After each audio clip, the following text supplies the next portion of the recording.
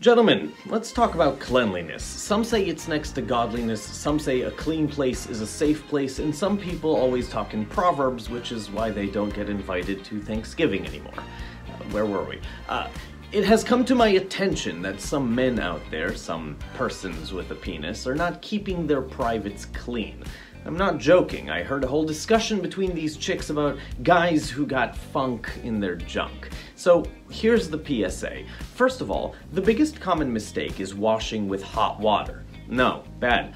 Warm water is the key. Hot water has a higher probability of drying out your skin, making it flaky, which means dead skin cells hanging about your pubes and your underwear creating smell.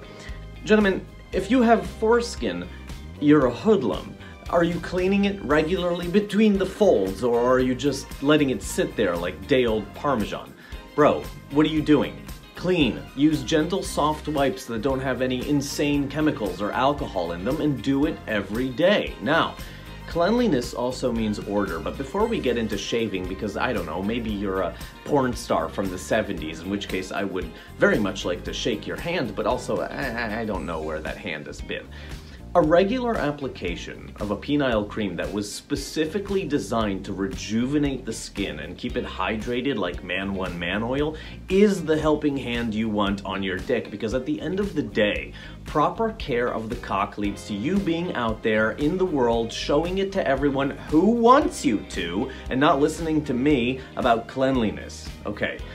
Back to the bush. You want to grow out that rainforest, have at it. If anything, at the rate we're cutting down trees on this planet, we could use a few still growing. But properly grooming it, washing it, keeping it clean is also key to maintaining penile health. The natural purpose of hair is to capture debris, smells, it's to protect, but we're not running around in the jungle in cloth napkins anymore. We're swinging around in jeans on the subway, so let's make sure that at the same rate you're washing the hair on your face, you're washing the hair on your waist. You might be asking yourself, why is this guy getting so worked up about this? Because it's 2022, bordering on 2023, and the fact that we don't teach proper hygiene in school is because we'd lose too many teachers, let's be honest. But also, I don't want to hear a group of chicks talking and saying the words dick cheese ever.